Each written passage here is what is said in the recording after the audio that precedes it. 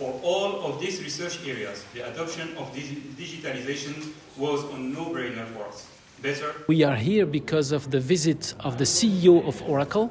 Oracle is one of the biggest companies in the IT industry in the world.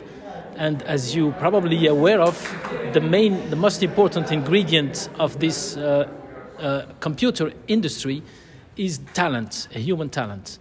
And the very fact that the CEO is here is a way to recognize that Morocco and Africa in general has this talent. And the goal of this partnership is to make sure these talents stay in Morocco and work in Morocco, maybe for Oracle, but to build the means by which these talents, Moroccan talents hopefully, will work in Morocco in this very important field.